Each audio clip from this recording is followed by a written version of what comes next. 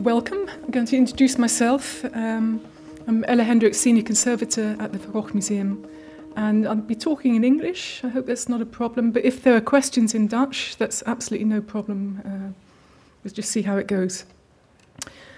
So the topic of my talk is colour and colour change, and it's one of the 6 educational themes in the exhibition that's currently running at the Van Gogh at Work, which aims to encourage the visitor to look at Van Gogh's work from a slightly different angle, as if looking over his shoulder when at work. And I assume many of you have seen the exhibition, but if you haven't yet, I would encourage you, if you have a chance, to go and enjoy it afterwards. Van Gogh was well aware that colours change over time.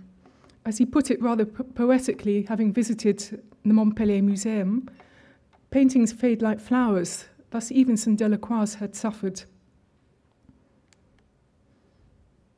Eugène Delacroix was a very important influence for Van Gogh, his emotive use of colour and powerful colour contrasts.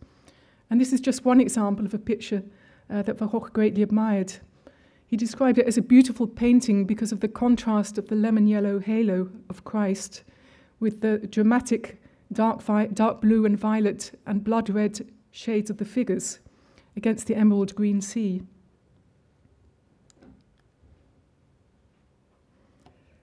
Van Gogh was also well informed about colour science and principles of colour mixing and colour application.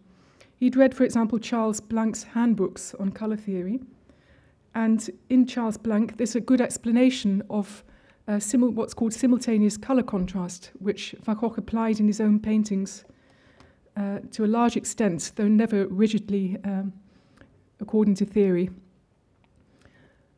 So we have the 3 primary colours, that's yellow, red and blue, and if we mix 2 of them, for example the yellow and the blue, we'll get green. And if you juxtapose green, or apply it besides its opposite complementary colour of red, which is the 3rd primary, then these 2 colours will act to strengthen each other, so the red and the green will look brighter. The same applies if you apply orange next to blue or violet besides yellow. And this was a very important principle which we find back in Van Gogh's paintings. This is one of the nicest objects that's come down through the Van Gogh family, is this lacquerwork box of balls of wool with different coloured strands of wool combined with each other. Later, Émile Bernard recalls having seen this box in the studio of Van Gogh in Paris in 1887, and it's believed that he experimented with these balls of wool to try out different colour combinations, since we find very close parallels in his paintings. You'll note also it forms a nice soft nest for this stuffed kingfisher, which presumably originally had a pedestal and feet, but these must already have been missing, because when Van Gogh painted the bird in the summer of 87, you can see that he had to invent the feet, so it perches rather awkwardly on the side of the river.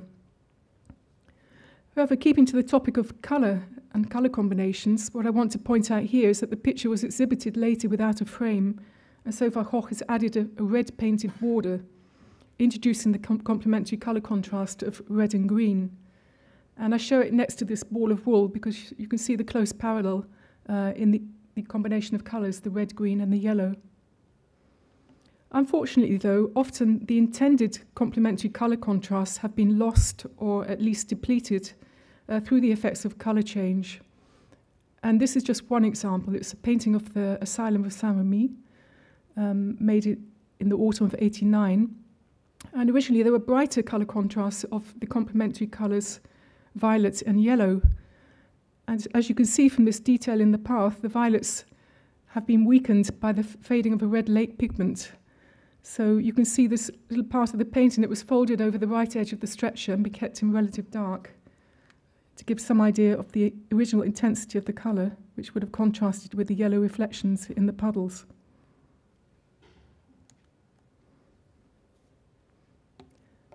Especially problematic in Van Gogh's later French paintings is his use of the light-sensitive pigments including chrome yellow. There were different shades, and some of the shades are sensitive to darkening under influence of light. And also red lake pigments, in particular the so-called geranium lake, which was a synthetic eosin lake, which he ordered in particular between 1888 and 1890. Van Gogh was aware of the danger that chrome yellows would darken under influence of light. He read about this in Sylvester's Memoirs of Delacroix. As you see here, the chrome yellow changing more than gold and turning green with time. And at the bottom you see some modern reconstructions of the light-sensitive type of chrome yellow paint used by Van Gogh. So here we have a sample of the paint which has been brushed out, and this is the same sample after light aging.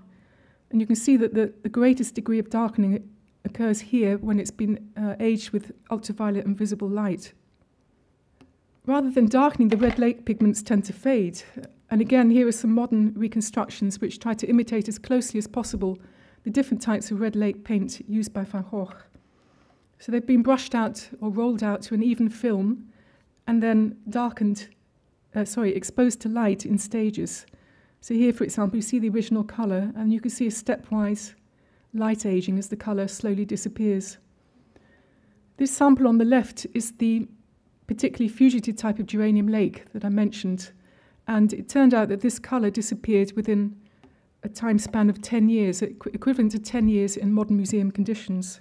So that gives some indication of just how fugitive the colour was. Again, Van Gogh was well aware of the fugitive nature of this colour. He mentions in a letter he ranks it amongst the unstable pigments that the Impressionists brought into fashion, but he thought that by applying it extra boldly, all too raw, as he puts it, that would compensate for the effects of change over time. And unfortunately, this has not always turned out to be the case.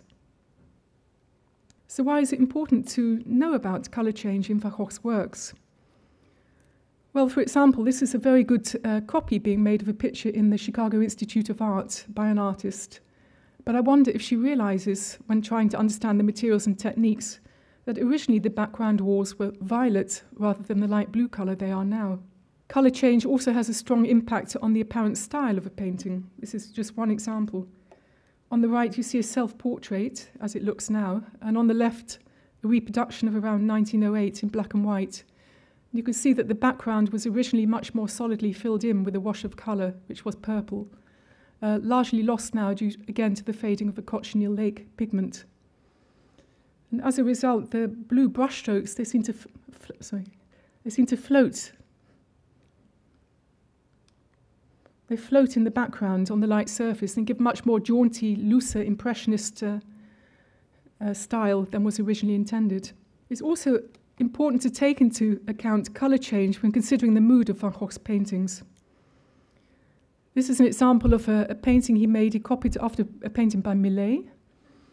And it's often said, as you can see, the colour scheme is very monochrome and there's a lot of cool blues and greens.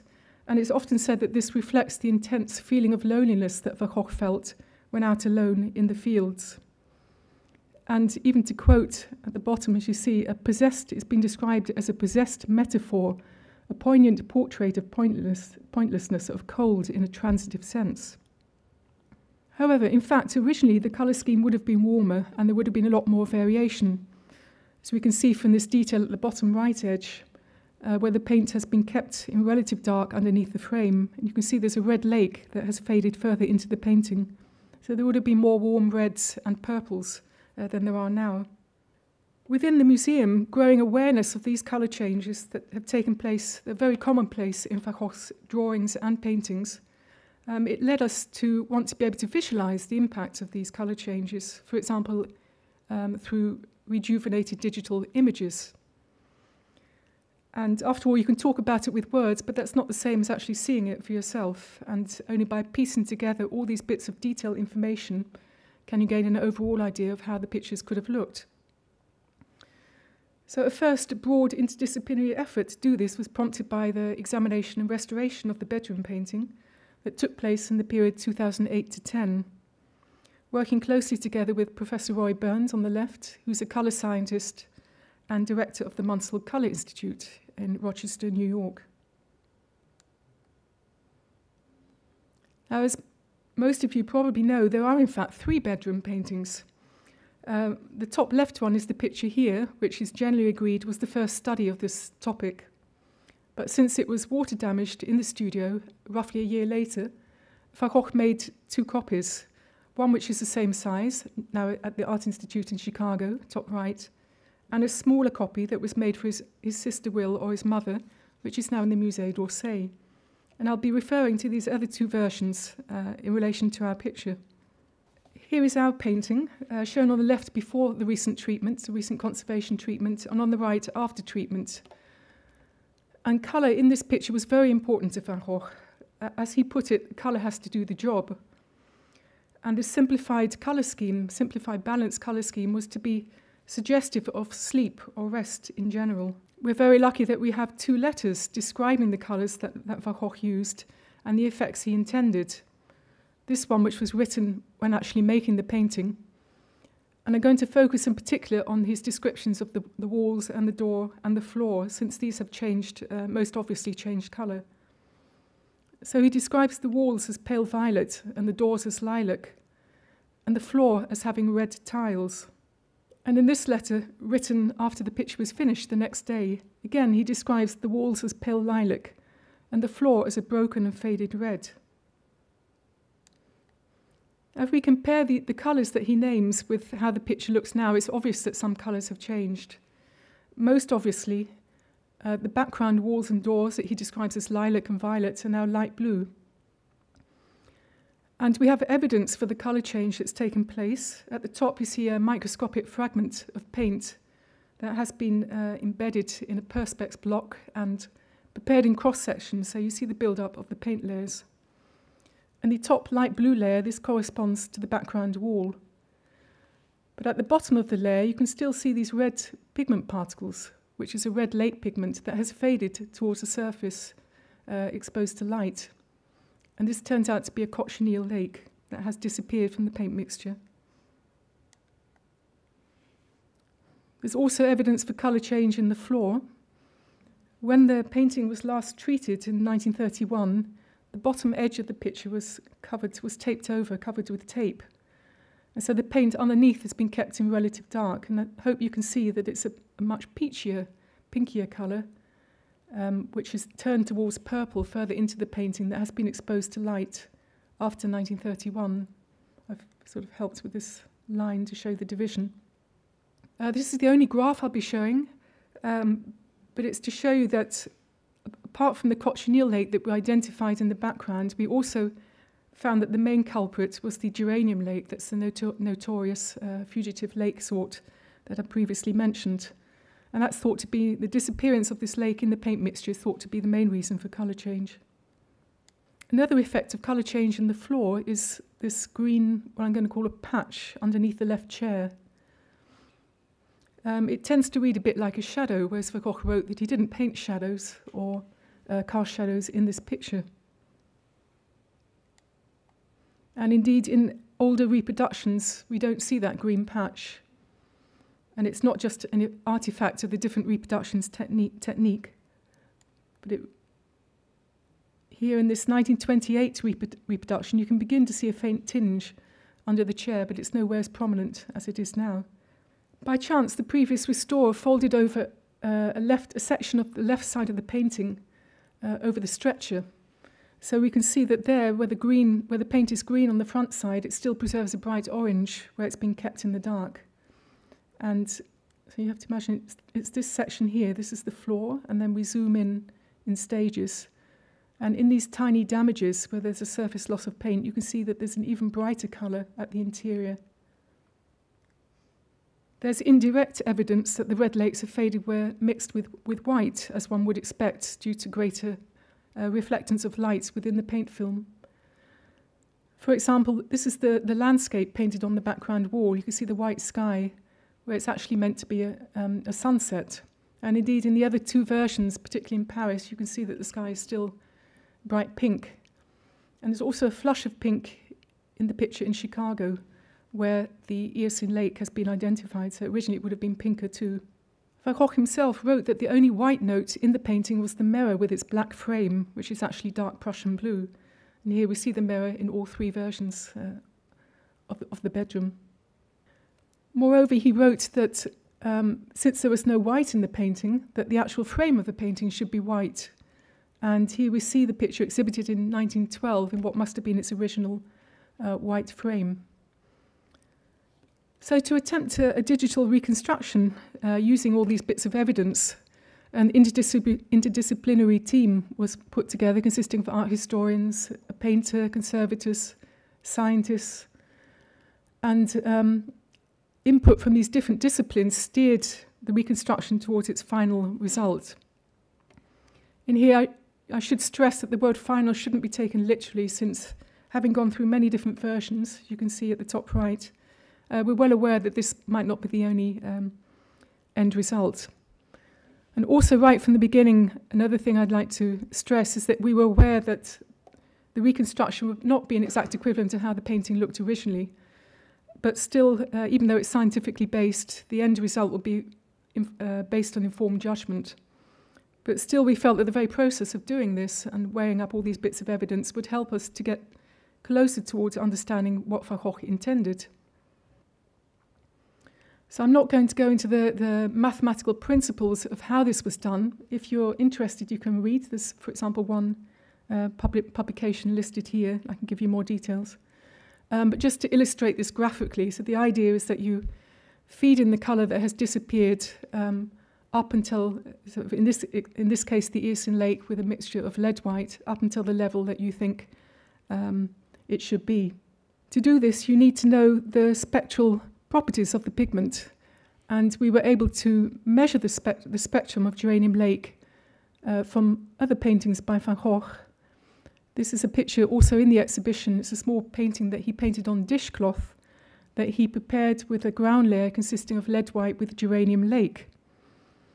In the cross-section, you can see just how bright that paint layer was originally, but it's now faded to a sort of dull white where you can see it. But there were some spots of the colour that had been preserved where we could take colour measurements that we could use for the reconstruction for the bedroom painting. So this is to show you the effect of feeding in the Geranium Lake back into the floor. You can see that the green patch is gone and the colour of the floor is more reddish. And here, of feeding it back into the landscape painting on the back wall. The same thing was done with the cochineal lake that had disappeared from the walls and the doors. And in this case, we gained the spectral measurements from actual paint reconstructions. So reconstructions of Van Gogh's paints that we were able to measure. So on the left, you see the current condition. On the right, after feeding the red lake back into the walls. And here the doors. And what I hope to show now is a film that puts this, I've been showing you step by step, but actually it's much more effective if you see it in a time-lapse film, so you get a general impression of the overall effect.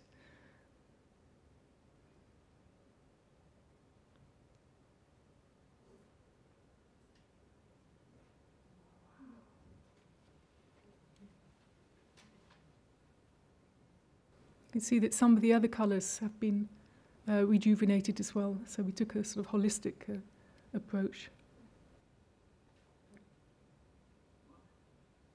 So to show you the painting after restoration on the left and the digital reconstruction beside it, and just to summarise what the main differences are, I think replacing the light blue with violet eliminates a false sense of space, so it looks much flatter and it better reflects the cramped space of the bedroom interior.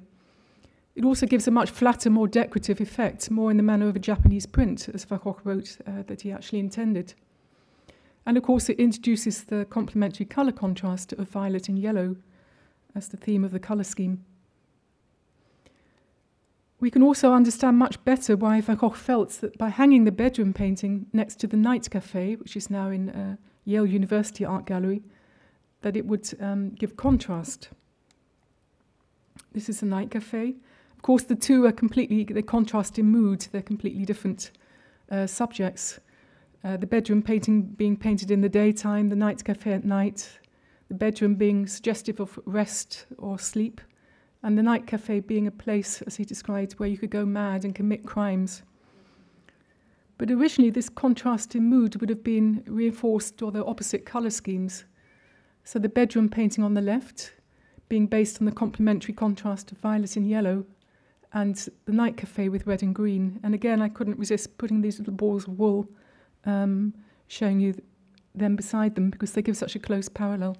So finally, I'd just like to briefly contemplate, as a conservator, it was quite confronting to be doing the actual treatment of the painting and looking at the digital reconstruction at the same time, because the results were quite different. So I'd like to think a little bit about what knowing, or awareness of the colour change of the painting, how that affected the way of thinking about the restoration and conservation and the choices that were made.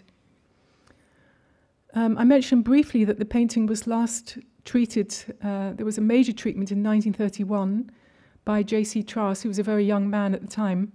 There's very little known about him, and this is one of the rare photos when he was actually close to retirement. And by this time, he was a well-known restorer working in the Maurits house. So he first treated the painting in 1931, and again retreated it in 1958, as I'll come back to. And it's interesting to compare the philosophy of the first treatment with the one that recently conducted. And we have this rather nice document. We don't have so many documents about Trask's work, but it's a bill for payment, and he describes that with considerable effort and discussion, it was possible to return the painting to its original, that's my capitals, condition. And of course, nowadays, ideas have shifted, and we're well aware that that original condition doesn't exist anymore, since paintings, they continue to change from the moment that they leave the easel. But Trask himself would have been confronted with the colour change within his own lifetime. As I mentioned, in 1958, he treated the painting again and he reworked it. Geheel was bijgewerkt. And probably, although it's not specified what this entailed, it looks as if he adjusted his own retouches, applied 27 years earlier, since they no longer matched the original paint that had continued to change colour over 27 years. You may remember this detail that shows you the colour at the bottom edge of the floor as it would have been when Trask first treated the picture with this peachy colour, and this continuing colour change that took place after that date. And these are two details of Trask's retouches. And I think you can see, I hope you can see, that the peachy base colour, so this is a loss in the original paint that's been filled in by Trask, but it's been done in two stages. There's a peachy pink that is actually very close to the colour preserved along the bottom edge. So that's his first retouch in 1931. And then there's these darker purplish hatchings, which he would have applied in 1958 to bring the retouchings back to the colour of the original paint surrounding. Another advantage of the last treatment was that we could take advantage of colour science in the choice of choosing appropriate pigments to carry out retouching. As I mentioned, the picture was very badly damaged by water damage in Van Gogh's studio, as described by Van Gogh, and he stuck newspapers onto it in view of flaking paint. And there were some nice remnants of the actual newsletters from the newsprint, which is still there after the restoration. This is a during treatment photograph. In fact, there was many more losses than we had anticipated. They're quite well defined, quite confined. But you can see these losses of paint that go right down to the canvas support that are the result of this flaking damage due to damp in the studio. This is after filling the losses, and then the next stage is to very precisely fill in these losses using pigments in a binding medium so as to render them not obtrusive, so they're not disturbing. And for this, as I mentioned, I was able to have the benefit of working together with a colour scientist. Roy Burns had measured the colours on the painting at many different spots, and this is, for example, a brightest spot of original colour in the floor. It's measured with a spectrophotometer, and that corresponds to the blue curve in this graph. And what Roy was able to do using computer calculations was to recommend a pigment mixture that would produce exactly the same curve, exactly the same colour, but moreover, that this matching colour would persist under different lighting conditions. So I don't know if you've had the experience, you go in the morning and maybe you have two dark socks on, you think they're both black, and then you get into work and one is blue and one is black.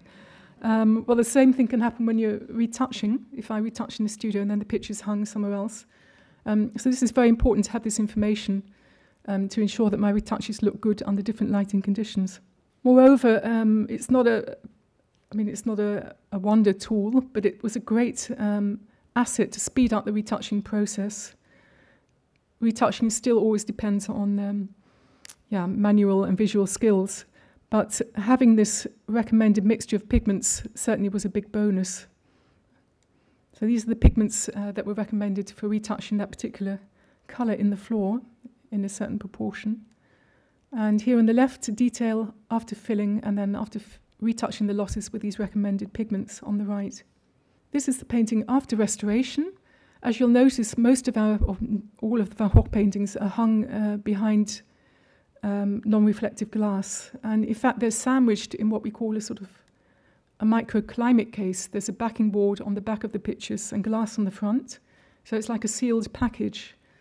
And this will help to slow down any possible fluctuations in climate. So although we can't stop the process of colour change, we can hopefully slow it down to a negligible rate by carefully very stringent guidelines for lighting and climate control. And this is the last slide I'd like to show you. It's the painting as it went back to the gallery after treatment in 2010. There was some discussion about how we should show the digital reconstruction. In the end, we chose to show it in the proximity of the painting, so you can look back from one to the other and compare. But you can also just choose to focus on the painting and enjoy it itself if you prefer. And I'd like to thank the many colleagues that have contributed in this process. It's a very interdisciplinary process. I'd like to thank my colleagues at RCE, that's the Dutch Cultural Heritage Agency, and at Shell, our partners in science, who did all the analytical research. And I'd like to thank members of the reconstruction team at the museum, Maurice Tromp, digital imaging expert, art historians Lou van Tilburg, Theo Medendorp, Roy Burns, colour scientist, and Monica Rothans, artist. Thank you for listening. Thank you.